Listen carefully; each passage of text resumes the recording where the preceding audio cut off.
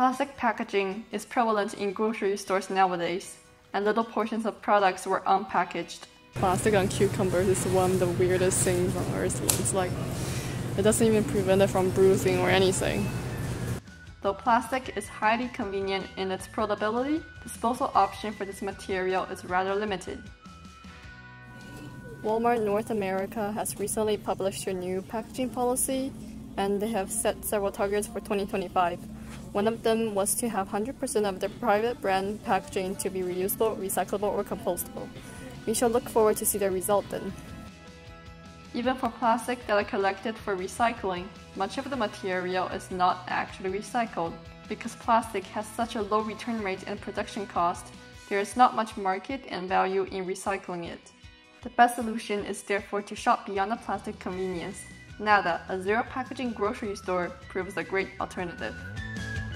So Nada is a package-free, zero-waste grocery store, and its mission is to divert waste from the landfills and litter around the world, and to really just change the way people are shopping. Shopping has, changed the past 50 years to just, consume single-use plastic items while we shop, and shoppers don't really have a choice. So a lot of people walk in the store and they either don't know that we're a package-free store or they're not prepared with containers, but we're trying to help that by having bins of free containers, so they can, or jars for sale and bags for sale. But we have free containers in these white bins, and customers and community members have been great about donating them, and they're reusable. So we put them through a dishwasher, put them in the bins, and then customers always have access to containers for food.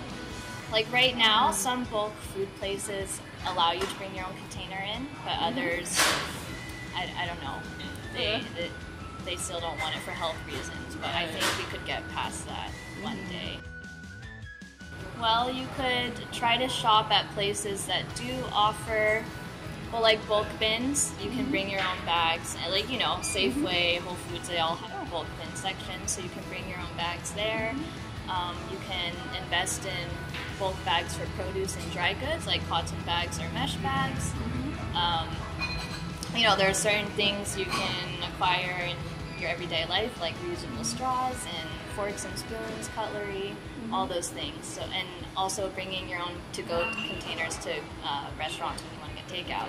It's huge too. Meanwhile, the most direct things we as individuals can accomplish is to grocery shop with a little bit more consideration on the packaging.